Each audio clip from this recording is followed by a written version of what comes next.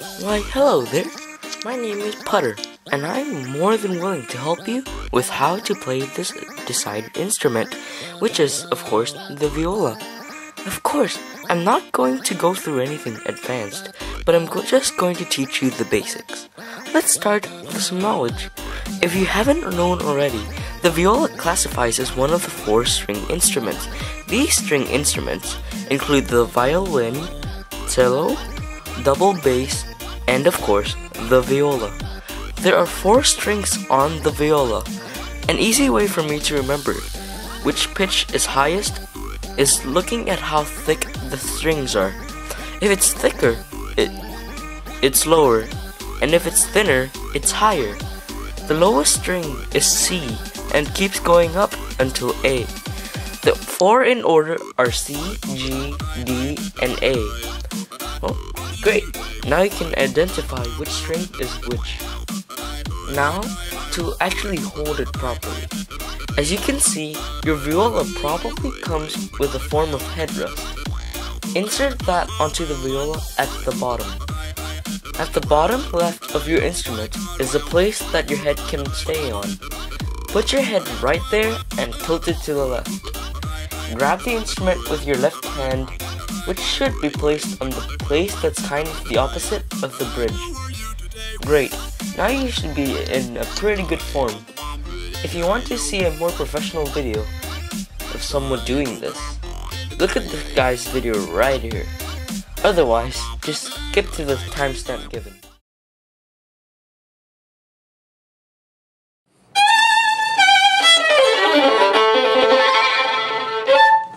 Hi, and welcome to fiddlerman.com. This is the site where I'll teach you how to play the violin for free. Today I'd like to talk to you about holding the violin. Holding the violin is very important, obviously, because if we're not comfortable holding the violin, if we're stiff, if we're tense, or if we're in pain, we're not going to want to play for a long period of time.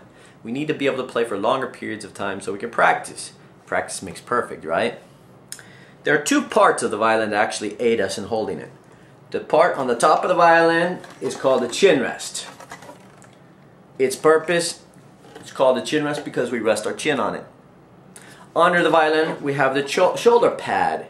In my case, I don't even have a shoulder pad. What I have is a makeup remover pad. It's made out of rubber. The reason I have it is because the backside of a violin is very smooth, and so is our clothes. Our t-shirts, our tucks, our tails, they're all very smooth and slippery, and I don't want the violin feeling like it's going to slide off of my shoulder.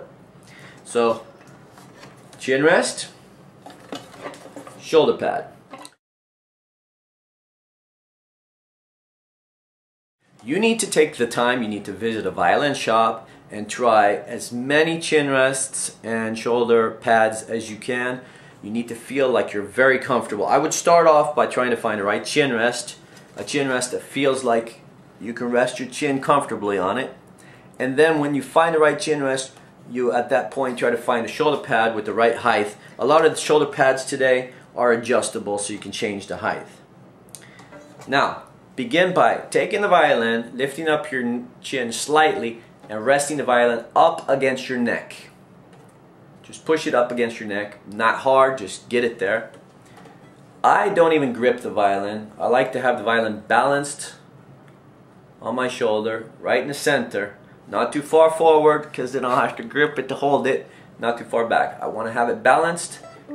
Note that I'm not gripping it with my left hand right now. It's there, but I'm really just letting it rest there. Not gripping it.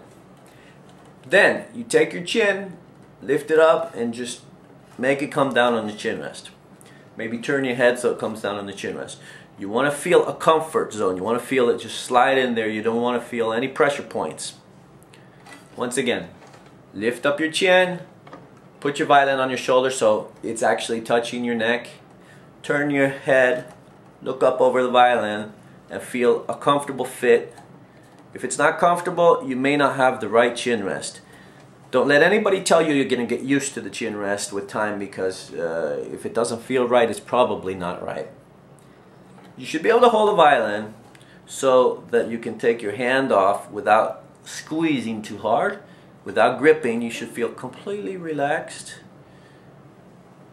Take your left hand and put it on your right shoulder to see how that feels.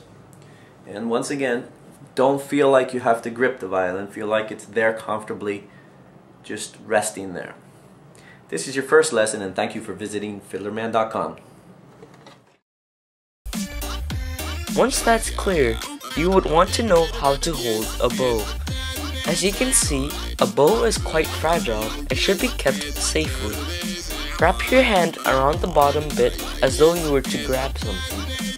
Then, lift your pinky on top of it and tilt. It's as simple as that. And now you know how to hold it. Again, watch this guy if you're a bit confused.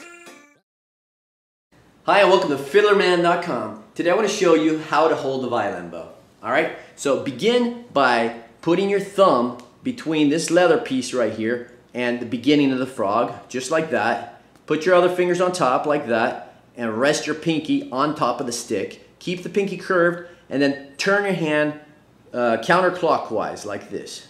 That's the way to hold the bow. Now, reason for having your fingers kind of together is to be able to establish a good flexibility for later on. This is not something you'll be able to do right away, but later you want to be able to, when you change bows, make a flexible, smooth bow change. Okay, so I'll do it one more time for you. Take your thumb, put it there between the beginning of the frog and the leather. Take your other fingers on top, put your pinky on top, keep it curved, and turn your hand. This finger can wrap a little bit. This finger gives you the pressure when you want to play stronger. Instead of using any muscles, you kind of turn your hand into the strings.